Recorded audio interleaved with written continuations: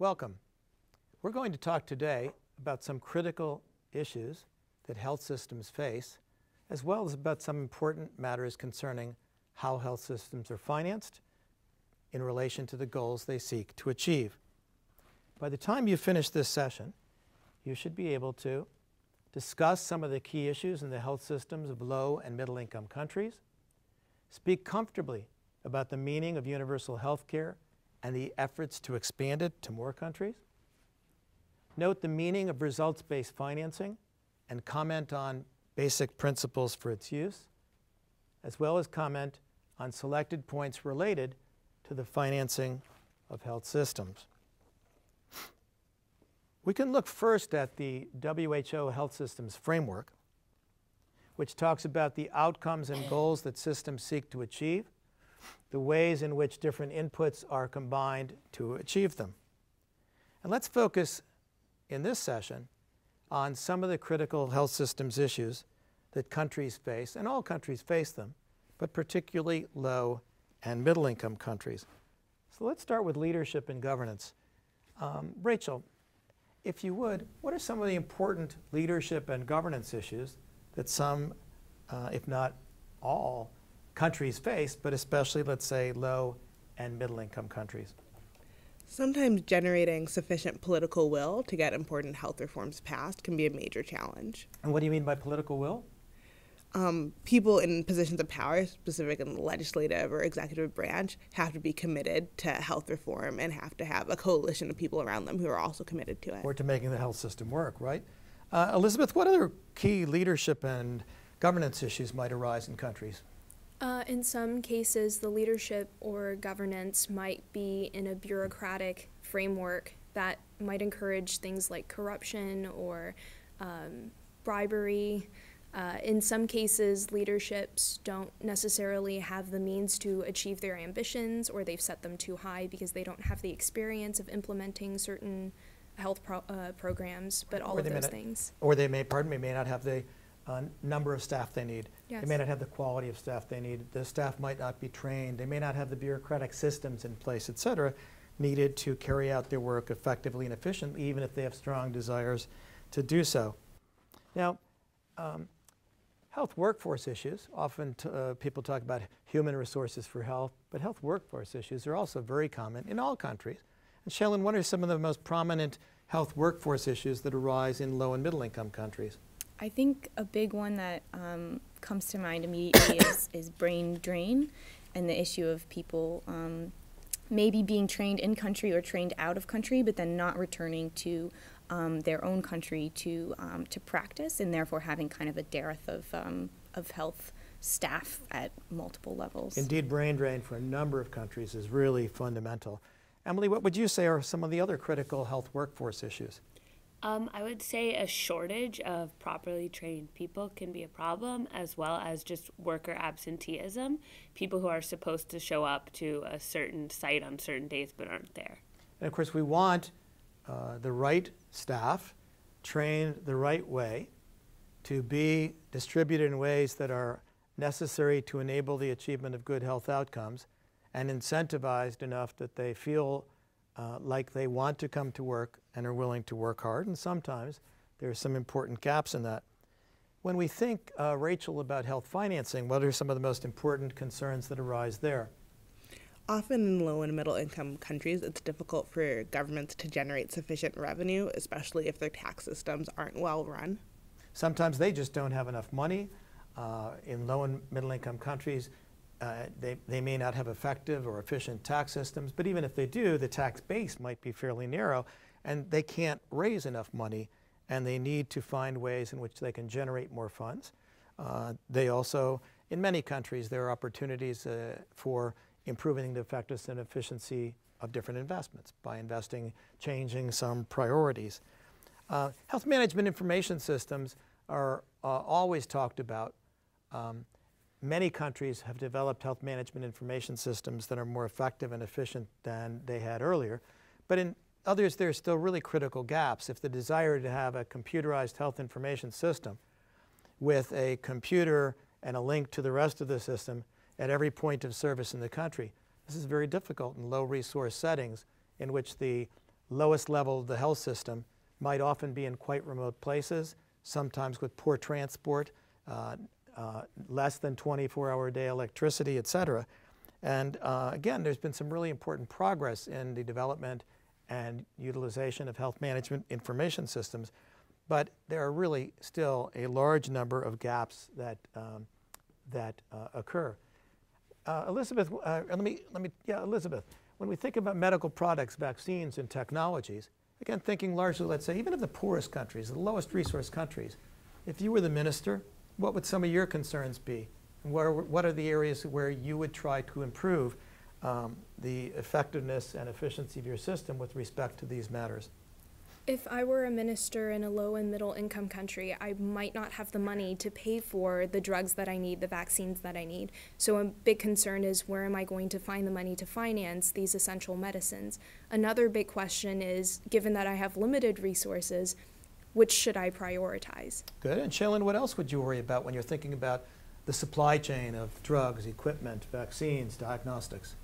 Well, I think that when you think about kind of getting drugs to people, there is an inefficient or lack of efficient systems in place to do that. And establishing those supply chains of how you get, drugs that may need to be kept cold out to rural areas is really difficult when you might not even have good roads. Right. I mean, all of these would surely arrive.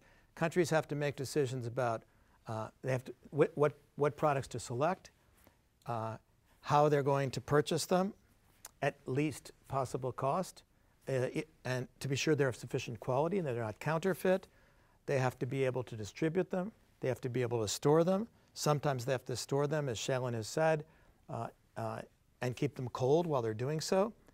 They have to get them to the patients with well-trained providers who know how to use them. And then they have to be sure, of course, patients are actually using them properly. And this is always complicated and difficult. So when we combine these inputs in hopes of achieving these outcomes, of course, what we have to worry about is really referred to in many respects in the middle. And that is, what is the extent to which the system is working in a way that provides access, that motivates people to use the system, and protects the people financially at the same time, while providing services, of course, that are of sufficient quality and that are safe. Now, let me make just a few comments about only a small number of the concerns that the students so nicely raised about issues that different countries face. So one of the ways in which some countries have sought to address health workforce issues is through what we call task shifting. And task shifting is defined by the World Health Organization, and forgive me, but I'll read it so it helps hopefully to sink in. The rational redistribution of tasks among health workforce teams. Specific tasks are moved where appropriate from highly qualified health workers to health workers with shorter training and fewer qualifications in order to make more efficient use of the available human resources for health. And let me give you an example, and there are several very good ones, which the evidence has shown can work to produce good outcomes in efficient ways. In the worst resourced countries, there are not enough physicians, and there's certainly not enough specialists. And two areas where they're really lacking in specialists might be obstetrics and gynecology on the one hand, and ophthalmology on the other. Let's look at eye care for a second. And what you find is cataracts are highly prevalent everywhere as people age. But what happens in some of today's low and middle income countries, in fact, is the onset of cataracts is earlier than it is in high income countries. But because of the lack of healthcare services, and especially the lack of ophthalmologists, many people are needlessly blind because they can't avail of really relatively simple surgery that's also very inexpensive to remove the cataract and help to restore their sight. If these countries wait until they have enough ophthalmologists to get surgery to all the people who need them, it's going to be a long time. So in many countries, what they're doing is taking advantage of what's called ophthalmic assistants. And these are people who are not surgeons, but who are trained to do simple cataract surgery over and over and over again in a high-quality way under the supervision of an ophthalmologist in order that they can get to that backlog of cataracts, which need surgery but couldn't otherwise get it. Much the same case is true in obstetrics and gynecology, where in many of the low-resource countries, fewer women get cesarean section than need them, and many women, in fact, die as a result of their inability to access emergency obstetric care when they need them. A number of countries have trained obstetric assistants who can perform some basic surgery on women like cesarean section when they need it in places where there aren't sufficient numbers of obstetricians and gynecologists, and they've learned to do this repetitively to a high level of quality under the training of competent people and under their supervision as well. And there's a fair amount of evidence, there's I think a reasonable amount of evidence on this, and I encourage you to go and look. In psychiatry as well, you'll see now that there's an important movement globally in low-resource countries to try to embed basic diagnosis, referral, and treatment more at the community level in places where it's very clear they won't for many years be able to, even if they wanted to, carry out a model of psychiatric services that's based on the availability of psychiatrists. I've been in countries with, I think, 40 or 50 million people that only had 5 or 6 psychiatrists at the time. Clearly, that is not going to be a basis for the provision of psychiatric care, and some notions of task shifting will have to be incorporated into their approach to get such care. Let's also talk a little bit about contracting. Now, I'm not going to, one way of contracting is one level of government might formally, literally contract with another to try to incentivize a better, more effective, more efficient achievement of outcomes. But I want to talk a little bit more about contracting out. And this is when a financing agency provides resources to a non-state provider, like a contractor, to provide a specified level of services with specified objectives. Now, let's take a country like Bangladesh, for example, which has a quite well-developed health system, but which also has an unusually well-developed array of non-governmental organizations. And some of the non-governmental organizations have a very wide presence in Bangladesh and some very effective and efficient health programs of their own. It might turn out in countries like Bangladesh, where your health system is working but not as effectively and efficient as you want, or not across all domains, but where you have options of other actors who are actually providing good services, it might make most sense for you and the government to contract out those services. So that if, for example, BRAC, a very well-known NGO in Bangladesh, is able to deliver good TB care in many villages in Bangladesh, it might make most sense for the government to actually contract BRAC to provide TB care in exchange for the government would pay them to do this. But when it does so, even if you have a well-regarded NGO with whom you're contracting, you want to be sure as the government that you very clearly delineated with your contractor exactly what is to be achieved and how you'll know when it's been achieved, which often might depend on independent verification or validation, and how money will flow out of respect for the achievement of these objectives. Certainly we've learned that those are the circumstances under which contracting out is most likely to work effectively and efficiently. Now, another approach that countries are trying to take these days, and actually taking quite a bit, is called results-based financing. This is a very interesting, very much used approach these days. A large number of countries are using results-based financing, and I want to very much encourage you to take a deeper look at this. Now, results-based financing can be any program that rewards the delivery of one or more outcomes by one or more incentives, financial or otherwise, after it has been verified that the agent has delivered the agreed-upon results. When we think about results-based financing, it's really important to think about who gets paid the incentive, what are the actions, outputs, and outcomes for which you're going to pay them, how are you to know whether or not these have actually been achieved, and what's the nature of the incentive? How big is it? How are you sure that it's the right one? Should it be monetary or non-monetary? And how do you ensure that people don't game the system, for example, and that this is going to work well? Now, one can use results-based financing on the supply side, as we call it, or on the demand side. On the demand side, a number of countries use what are called conditional cash transfers. And these conditional cash transfer programs are programs that provide cash payments, usually to poor households, that meet certain behavioral requirements, often related to children's health and or education. Two of the most important such programs, and really the pioneers in this business in lots of ways, are Brazil's Bolsa Familiar and Mexico's Oportunidades program.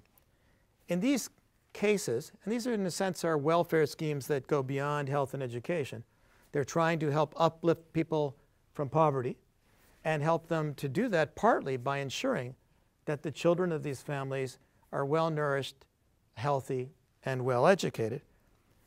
What these programs do is they provide a certain amount of money monthly, in a way in exchange for the family guaranteeing that they take the child to well baby care, that the child is vaccinated, that the mother watches certain health promotion videos when she's in the clinic, that the children are enrolled in school and attend at least a certain number of days, etc.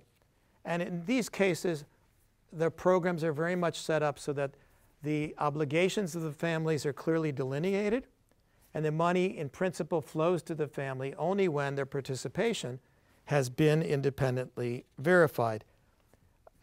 The notion of conditional cash transfers has now spread very widely, and it's in use in a substantial number of countries.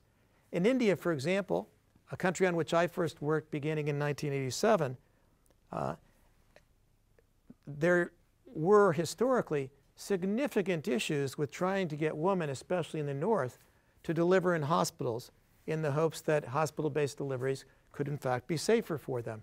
I think when I first worked on India, in parts of the northern states in India, which are among the poorest states, I believe that fewer than 20% of the women actually delivered in hospitals. And not so long ago, the Indians came up with a conditional cash transfer scheme that tried to incentivize hospital-based deliveries by rewarding families with some money if they in fact delivered in a hospital. Now, it's also possible, I'm sorry, Shaylin, please go ahead. So for these conditional cash transfers, you said that they are kind of on the demand side. I was wondering if you could just quickly summarize what that means and what the opposite for supply side is. So conditional cash transfers operate on the side of trying to incentivize and motivate people to engage in certain behaviors. When they talk about supply side incentives, which I was going to do now, in fact, they're talking about incentives within the health system itself to get the health system to perform more effectively and efficiently. And in fact, the Indian case is a good one because the initial, for illustrating this, the initial results of the Indian conditional cash transfer program were that more and more women and a larger share of women delivering did in fact come to hospitals. But initially the results, the evaluation showed this didn't have much of an impact on infant and or maternal mortality because the system wasn't yet, forgive my simplification, ready to provide high quality care to them. So what one might suggest, and what the Indians have been working hard at in a variety of ways, I'm not sure it's supply-side financing, you can imagine a country, let's say, and I won't talk about India, you can imagine a country in which more and more women were coming to hospitals as you wanted. The hospitals weren't yet equipped to provide high-quality care, and so you might incentivize the hospitals through a supply-side scheme, and that is, we will provide the hospitals with a certain proportion of their budget, but we're going to give them bonuses, give them the rest of the budget, or bonuses for which they might use as they wish, or even some bonuses for individual staff, provided that they are able to achieve certain targets in terms of the provision of services itself. If you can deliver service A, service B, and service C to level of quality D, E, F, and G, then you might get bonuses, or you might get additional money for your services as a whole. And in fact, the Argentinians, through a program called Plan Nacer, have combined a range of demand side and supply side incentives. And Rwanda has organized an important portion of its health system now to take account of supply side incentives. And again, for both the demand and the supply side, for incentivizing people to behave certain ways, or for incentivizing your health system to behave certain ways, it's really important, the evidence says, that what is the goals that you seek and the outcomes you seek must be clearly delineated. People need to understand what's being asked of them or that they're being incentivized to do. And at the same time, it's essential that you have clear indicators for measuring whether or not the outcomes have been achieved, and there are clearly articulated ways of independently verifying their achievement. And it's only when that's happened does the money actually flow. Now, again, this is very much in fashion. Demand and supply side approaches to results-based financing are quite widely used now. There's a lot of good and increasing amount of evidence about how this is working, and I want to encourage everyone to take a look at this and to follow it as it continues to evolve over time. More and more countries are also making progress in a quest to achieve universal health coverage. And by that, we mean ensuring that all people can use the promotive, preventive, curative, rehabilitative, and palliative health services they need of sufficient quality to be effective, while also ensuring that the use of these services does not expose the user to financial hardship.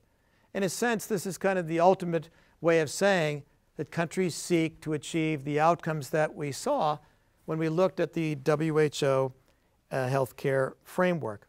Now, the World Health Organization has put together a framework as well for thinking about universal health coverage. Those who work in global health call this the coverage box. And it might look complicated, but it's actually not that complicated at all. As countries consider their move to universal health coverage, they have to consider three important questions. The first is, who is to be covered? The second is, what services are to be covered? And the third is, what proportion of program costs should also be covered? Obviously, in an ideal world, everybody would be covered for a very substantial array of services, and they wouldn't have to pay very much to do that. But in fact, the world is more complicated than that. And almost no country has the resources needed to fill this box completely. But as countries seek to achieve universal health coverage, they're now more and more wrestling with those questions and trying to expand the number of people who are covered, expand the number of services for which they're covered, while reducing the amount of money they have to pay for those services and trying to ensure that they don't suffer financial risk. Of course, countries have to consider as well how they're going to pay for universal health coverage. And this is difficult. Will they finance this from taxes? Will there be a special tax? Will there be a sin tax? Will they raise some new value-added taxes or raise value-added taxes as they've done in Ghana? Or should they, or even could they, raise the money for universal health coverage from premiums from employers or employees or both? Countries also have to keep in mind and help people within these countries to understand kind of the basic principles of insurance arrangements, which include prepayment, risk pooling, and trying to reduce out-of-pocket payments. Rachel? Professor Skolnik, what do you mean by value-added taxes? So in many countries in the world, and I know best, for example, the high-income countries of Europe, what they do is they have what's called a value-added tax. As goods are manufactured, they are taxed at different stages of manufacturing. So at the end of the process, they have a value-added tax, often referred to as a VAT, that might in fact be something like 20% of the total cost of the goods. In the United States, in which we live, we don't have value-added taxes. we use sales taxes, sometimes at the municipal level, sometimes at the state level. And a number of countries have these value-added taxes. And sometimes a number of countries might, for example, wish to raise the value-added tax, since that's one of their primary ways of raising revenue, in order to raise revenue for implementing a broader scheme of universal health coverage. Emily, you have a question Yeah, too. could you explain a sin tax, please? Sorry. A sin tax is a very colloquial way of referring, for example, to taxes on bad behavior. And usually we think of sin taxes as taxes on alcohol or tobacco. And what some countries might wish to do is say, well, as we seek to improve the health of our population, let's raise some revenue to do that by raising taxes on bad health behaviors, such as tobacco consumption or alcohol consumption. And then we have a nice philosophical and logical way of saying to our population, we can accomplish two things. By raising the price of tobacco and alcohol through taxation, we can discourage you from smoking or drinking in excess, which we all hopefully agree is a good aim. And at the same time, by doing that, we can take the money that we've raised from those particular taxes in the health sector and use them to help encourage and promote better health throughout the country as a whole. So is that clear, Emily and Rachel? Yeah. Now,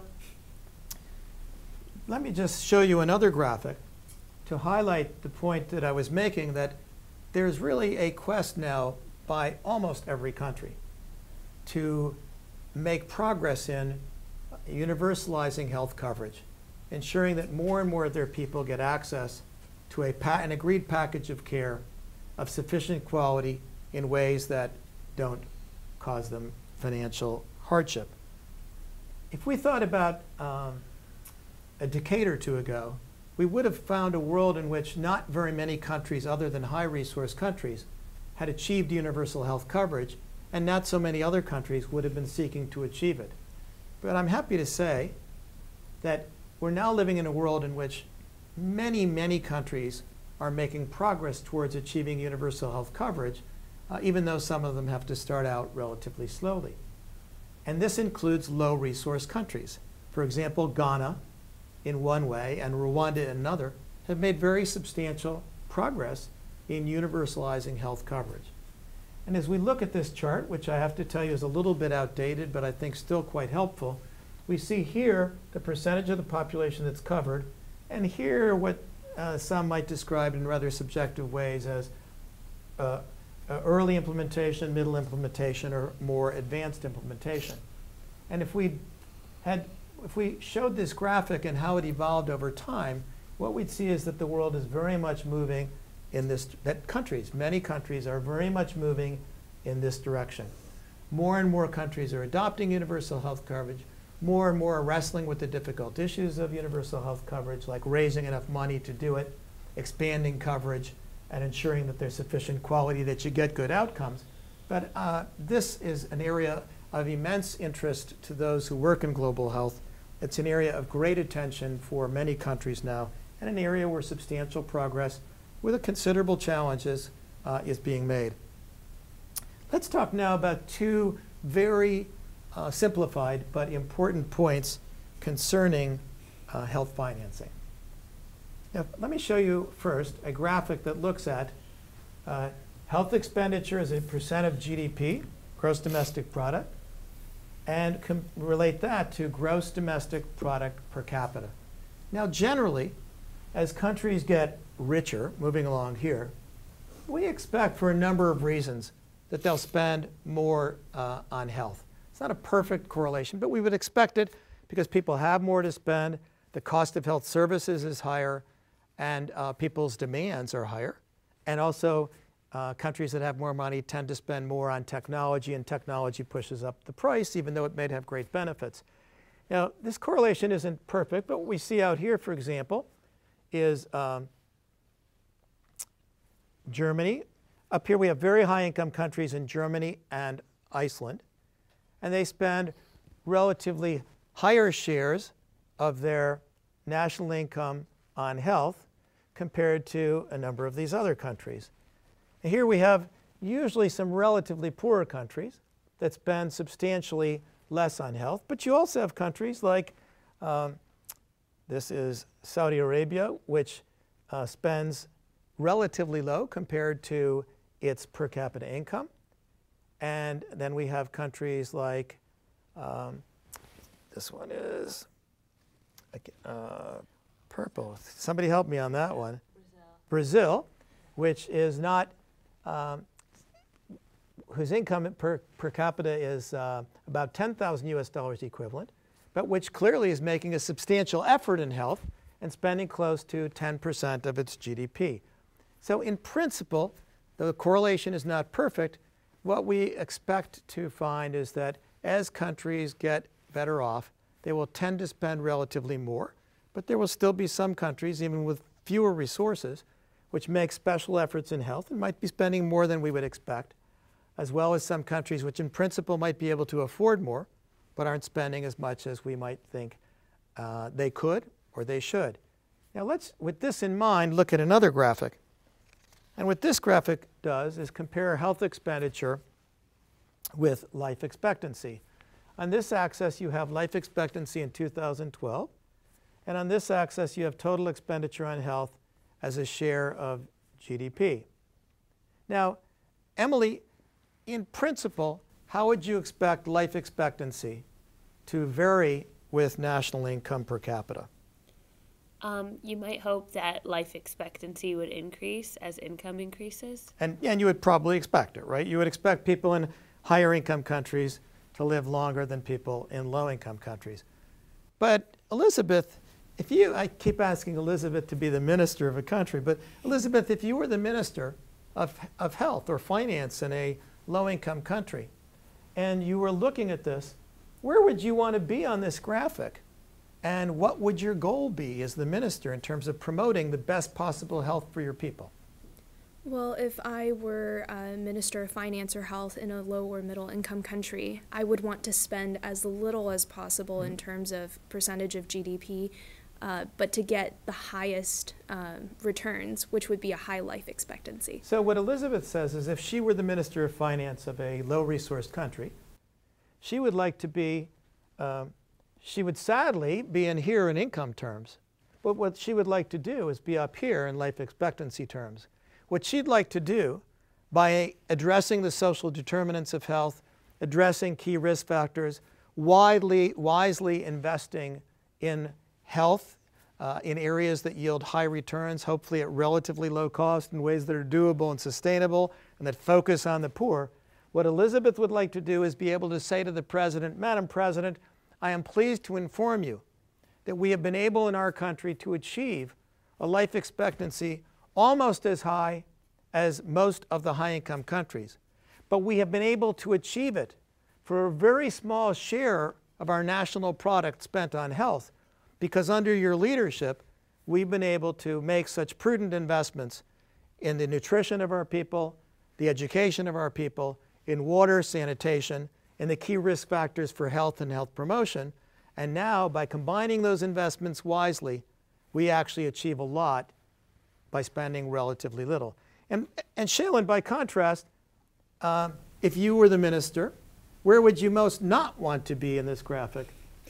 I would not want to have a low life expectancy that costs a lot. Right. So what Shaylin says very, very correctly is, Madam President, what I want to assure you as the Minister of Finance of your country is that we will not fall into the trap of some other countries which spend a lot of money on health, but for a variety of reasons, maybe failure to address social determinants, maybe a failure to invest wisely in the most effective and efficient high-yield investments, wind up spending a lot and getting relatively little in return.